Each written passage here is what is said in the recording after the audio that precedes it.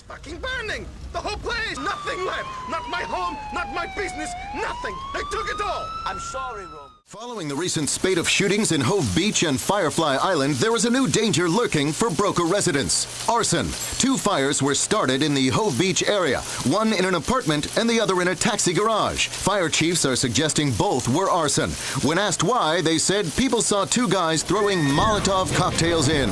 Jim Harrison, Weasel News. Great news, Niko. I got the insurance money for the cab depot burning down. This stupid bastards thought it was an electrical fire, not arson. Maybe it was an accident. Yeah, right.